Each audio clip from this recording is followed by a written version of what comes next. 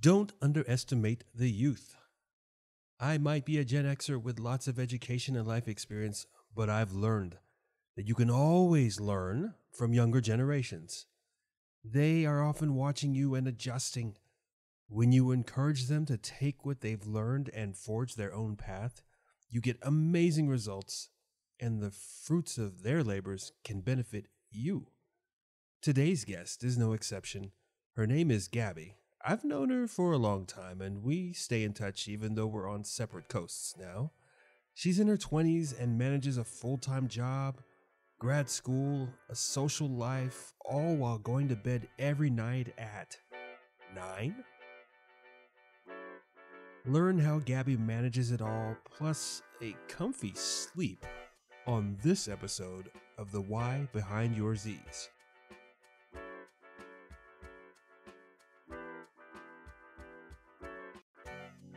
Welcome to the Why Behind Your Z's podcast, the show that helps you maximize your sleep one night at a time. Brought to you by sleepyoudeserve.com.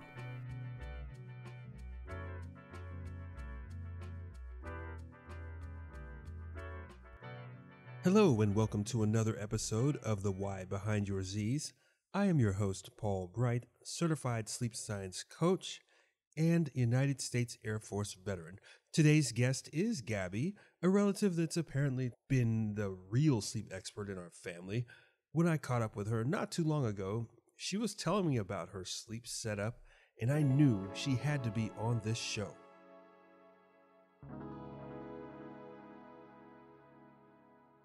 All right, my valued guest and family member, go ahead and introduce yourself, where you live, what do you do? Yeah, I'm Gabby, and currently I'm working as a public assistant specialist for Yolo County. So I'm giving out like CalFresh, Medi-Cal, and CalWorks to people in Yolo County. And then I'm also going to school out in Stockton, and then I'm just living in California, Davis specifically. California, Davis area, north of the Mm-hmm. Bay, closer to Sacramento. Okay, yeah, Yeah. people forget California's a really big state. Yeah. So, yeah, I remember living there for many, many years, and it was Mm-hmm. always sunny. So wow, you're working full time and you're going to school. What are you going to school for again? I am going to school right now for my master's in education, and then I'm also getting my educational specialist degree in school psychology. And then after that, I'll be getting my doctorate in psychology just to Wow. finish up. Wow, that's a lot of time you're putting in One there. time. A lot of Yeah. time. Right. So you work full time, you're going to hmm school. hmm When do you sleep?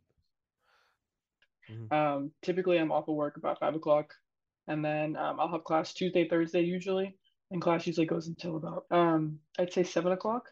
Mhm. And then after that, that's when I start slowly moving into my sleep routine. Yeah. Right. And when are you usually asleep by? I'd say I'd like to be in bed by 9:30 and then asleep no later than 10:30. You're not out like No, partying. You're not. no. You live in a college town. Yeah, a lot of Okay. people are actually surprised by that. It's funny. People are Yeah. like, "You're so young. Like, what are you doing going to bed so early, like grandma Yeah. time?" But Yeah. I value my sleep and Yes. my energy because I do so much. So I Yeah. definitely value that time So very it does much. help you. Yeah. Yeah. That's what I noticed about you as an adult. Like you still value your sleep, yet you have all these friends that you hang out with on the weekends, and hmm you still go do things, but it's Yeah. like the weekdays is like 9:30 really, hmm and you Yeah. start your routine at 7 something, you said, right? Yeah. I'd say Right. about 7:30, 8 o'clock for sure. 7:30 to 8. Wow. Yeah. Okay. So let's walk through that routine a little bit. hmm What's it like for you? Usually if I know that I'm like going to bed. If I hadn't showered in the morning, then I'll shower at night. After my shower, then I obviously have my bedtime clothing on, everything like that. I take my skincare very seriously, so I Uh-huh. spend about a good 30, maybe 40 minutes on my skincare because I would take my time, let things dry on my Okay. face, Gotcha. Okay. things like that. So that takes the most of my time in my skin Is or that my sleep routine. is that relaxing like that? It is. It is. Okay. I think that it's definitely therapeutic, and that also allows me to get my last bit of screen time in. So I'll Oh, play like a podcast or oh, YouTube okay. video or like the last episode of a show while I do Oh, my skincare routine. oh, that's Um, good. because I don't have to pay attention to the screen while I'm Yeah, doing my skincare because obviously I'm washing my face. yeah, So it's just a way for me to hear something while I'm right. doing that. Like one of Hmm. my shows. Yeah, Maybe, exactly. maybe. Yeah, yeah. Okay. All right, so that takes about a half hour. Yeah, and then after that, I usually will finish up my last minute tidying up, getting my bag ready for work the next day, finishing up any dishes I didn't do, prepping my breakfast or lunch for the next day. All right, Any things that I didn't get to finish during the daytime, obviously because I right. work and go to school and stuff, I finish in that time, and it's another about 30 minutes. Okay. Um, so yeah. All right. And so that sets you up for the morning, I guess. Hmm. Right. So you're not rushing because you took care of it at night. Yeah. Okay. So do you have any specific like type of sleepwear that you wear? Anything like crazy or I definitely am a sock wearer to bed. I know that's such like a controversial thing, like, oh, are you socks or no socks? And I'm definitely a sock wearer. hmm. And then I usually just wear a big t-shirt and then some type of shorts Okay. to bed because that to me is more comfortable. And then if I Okay. take my naps, usually that's Yeah. when I wear something like still a t-shirt, but I'll wear like pants because that's uncomfy to me. So in my So you mind, I'm won't like be too differentiating like between yeah, yeah, a yeah. nap and Uh bedtime. I'm the same way. Like I will nap on the couch, or if I Hmm. do nap, I'm in my bed. I don't ever, hardly ever get in the sheets unless like Yep. I'm trying to. But usually I'll be Hmm. like on top of the bed, 10 minutes, 15 minutes, and then I wake up. After the break, learn how Gabby sets her bedroom up to optimize her sleep, and exactly how did she sleep when she went to Vegas. Hi, I'm Lauren Wolf, host of the Your Zen Friend podcast. On this podcast, I share wisdom from working as a licensed mental health therapist for more than 20 years. Using storytelling and lighthearted humor, each episode explores themes on personal growth, including tips and strategies to improve your mental health and overall well-being. By subscribing to this podcast, you will get a new episode every Tuesday and also receive a drop of Zen, a short guided meditation each Friday. If you're a perfectly imperfect human like me, who's always striving to do better and feel better, then this podcast is for you.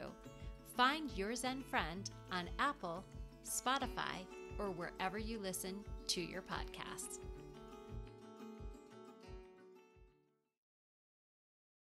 Your your bedroom. So how was it designed so that you actually stay asleep? Because I imagine you once you're out, you're out. Yeah. Yeah. So Yeah. usually, all my curtains and blinds are closed. I need it to be 100% no lights anywhere. Like Nothing. even like night lights bother me. Like it has to be pitch black in here, Oh, for oh, me to sleep properly. Because I that's don't know fair. what it is. Even with like my eyes closed, Yeah. I can feel the light for some reason. I don't know why. Still sensitive to light. So, exactly. I see your So blinking green LED 50 yards away. yeah, all curtains are closed. I like to have all the lights off. And if for some reason there is a light or I can feel a light, I'll put some type of eye mask on or throw my Yeah. bonnet over my eyes or something like Oh, your that. bonnet. Yeah, That's good usually too. I'll slide my bonnet over my eyes. And then I like to have the AC on. Thankfully, I don't have to, like, my AC is like a box hotel Right. AC, so I'm not having to pay for like central AC. So I just Okay, blast gotcha. it all night. Yeah. Is that loud? It is kind of loud, but it's like a low hum kind of loud. It's not Okay. like a Does it annoying rattle or loud, so nothing? it's kind of like white noise, but like quieter than white noise, if that makes sense. It's not Right. as crunchy Yeah. as white noise. Yeah. Yeah. Yeah. You're asleep at 9. What time do you get up? My alarm goes off at 5:45 every morning. That's like a solid 8, almost 9 hours. You wake Yeah. up in the middle of the night or anything like that? I used to. I think that because I usually am in bed by about 9 o'clock, and then I'll say like usually I'm asleep by maybe 10. Um, I think that because I've just gotten better about my sleep routine, and because I am doing a lot of stuff during the day, I usually Yeah. stay asleep. Yeah. Sometimes I'll wake up maybe like an hour before my alarm, and sometimes I'll just lay in bed. I won't get up Okay. until my alarm goes off, but I'll Gotcha. definitely just lay in bed. And how Mhm. long have you been doing this kind of routine? Yeah, my bachelor since I was getting my bachelor's degree, so that was about 2018, 2019. So So it's you've been been doing about this a like good 5 years? 5 years. Yeah. Okay, that's pretty steady, but Mm, it seems to work. mm-hmm. Okay, so I know a few years ago you went to Vegas. This, that's a place that doesn't sleep. Yeah. Did you like break your routine a little bit for that? Usually on the weekends when I go out with friends, I'll say specifically, and Yeah, my friends are very much night owls. Like I'll be like, "Oh, I'm really tired, guys. Like I'm about to go to bed." They're like, "It's only yeah. 10:30. Like it's so young. The night's young." Um, Typically if it's a Friday to Saturday, or a Saturday to Sunday, I'll break my routine a little bit. So Okay, late, like if we okay. go to bed and it's like midnight, 1 a.m. Oh, I don't like to stay in bed until 8 because that messes up my routine. So right, sometimes I will make myself get up still. I'll say right. 6 or 7. Yeah, Like it's not as early as I'm used yeah. to, but it's, still Okay, early it's enough. not too far Um, off. yeah, Yeah, exactly. right. Yeah. And you know it's coming, so it's like hmm we're gonna stay up. Yeah, I can Okay, plan for it. Exactly. grills. Okay, and you also mentioned that you nap. So hmm okay, So I don't nap during the weekdays anymore, okay, just because I don't have very much time to nap. And sometimes I would get away with it when I was working from home, mhm, maybe like a quick 10 15 minute power nap. yeah, But that was very just kind of while it was like the 4 months I was working from home. When I do nap, it used to be on Sundays I would give my time, like maybe 2 hours for a nap, but I have shifted that to Saturdays two just hours. because, yeah, two hours usually. But is the sleep coach in me is like, that might hmm start to push into like your deep sleep and mess it up. But you Yeah. are also staying up later on the weekends. hmm So it seems to like, okay, if I'm gonna stay up, I need to get this nap in. And it seems Yeah, to so work it, out it for kind you. of So balanced out. yeah. Yeah, So it, it it seems to worked. work out. It doesn't seem like to wreck everything else. Mm-mm. So what about like car rides? And I'm only picking on you because I know that you had this thing where you would pass out in the car like I have tried to beat that, and I have yet to beat the car napping at all. Like I think I recently I think it was about 2.5 weeks ago, went to Monterey, and it's like a maybe 3 hour drive, maybe four if you're right. taking like the coastal route or whatever. Mm-hmm. I was gone. Literally, I was gone for at least a cool 2.5 hours. Like I had a sleep pillow that was like memory foam and could conform to like wherever I Hor- wanted it to go. horrible side passenger. No conversation. Listen, I made sure that the driver was great. They had their Okay. water and snacks, Okay. So they you're had prepped. music going. Yeah, we You were you prepped. prepped them so Yeah. you could stay Yeah. asleep. Yeah. I was like, you That is cool, so. like I'm gonna be gone for the next maybe about That's hour and a so. half, 2 hours. That's so crafty. Oh, do you do like any teas or any snacks or anything like that, like as part of your routine? I try not to eat too close to my bedtime just because I feel that I sleep worse because I'm full. I don't like the feeling of being full when I go to bed. Oh, So even if I'm out on like the weekends and I'm yeah. like, okay, we're gonna go to bed at like midnight, 1 a.m. and they're like, oh, late night snack or like, I didn't really eat dinner, I'll try to eat Right. something lighter. Just Right. because I can't sleep as well as I do, versus like when my stomach is full when it's not. So I try to eat like, if I'm off at 5 and I know I'm going to bed at 9, between 6 and 7. So that gives my Okay. stomach two Yeah. hours Couple to of couple just, of hours. yeah, Yeah. just, Right. do whatever it needs to do. Where did you learn all this?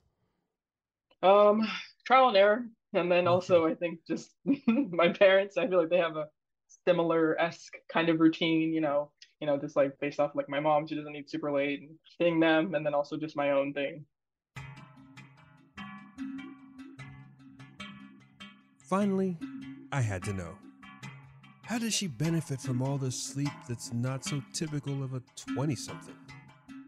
I think the big thing takeaway for me is that a lot of people ask me like, "Oh, don't you feel like that's a waste of your day or a waste of time or like you planning your sleep or even just like my napping in general?" I'm like, "Hey guys, like Right. it was nice to hang out. It's Saturday.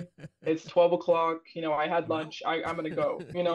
And I think the biggest thing for me is just reminding people and just even myself, I'm like, this is like the time for me to like refresh and Yeah. reset, because I'm like, Yeah. I do so much. It's like it's not a waste of time because I'm like I'm taking that time for myself, Yeah. and even if it's people playing video games for 2 hours and they're taking that time for themselves, that's just my time to do, that's just how I Right. pick to spend my Yes. time, Yeah. so like not looking at it as a waste, but more of like this is my time to refresh, Yeah. and I'm helping myself later on. Yeah, yeah, So. that's true. Because even when you were talking about your skincare routine and that's your Mhm. screen time, see, like in the field, like those are like alpha waves. That's your Mhm. neurons. They're not too busy processing. They're on their way down. They're slowing down. So you're doing things, but they're kind of mindless. They're kind of Mhm. relaxing. And then by Yeah. the time you hit bed, it gets even slower to like the theta wave. So it's not oscillating too much because Mhm. when your neurons are oscillating and creating waves, they're creating energy, they're creating heat in there. So it's hard to sleep when you're like going to bed like 100 miles per hour. Yeah.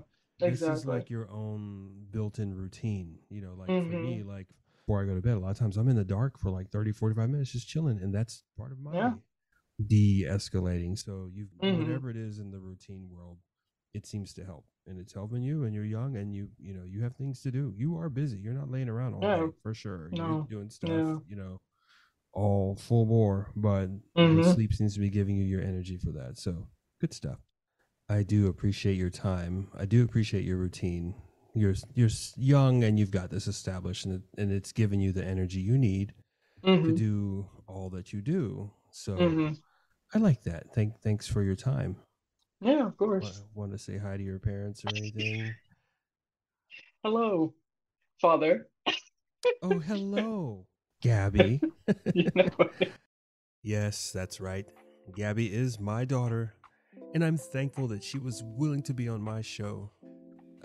She established this routine of sleep that you heard about well before I was a sleep coach. I don't think I remember a day of giving her advice on how to sleep, and I am obviously not doing a 30-minute cleanse on my face before bed. But we did have the establishment of routines and how important they were, and it Mhm. looks like that's what you did.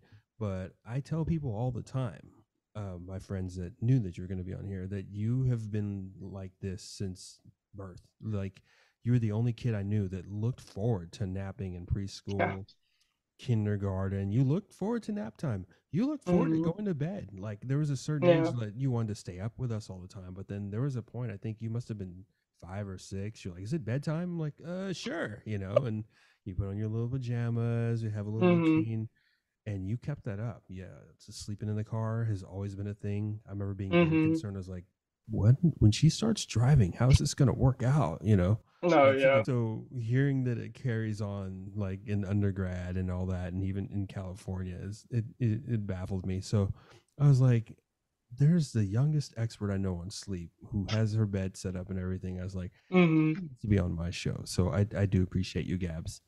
No. Yeah. Yeah, Thank you. thank you. It's comforting to know that even 3,000 miles away, my daughter is getting the sleep she deserves.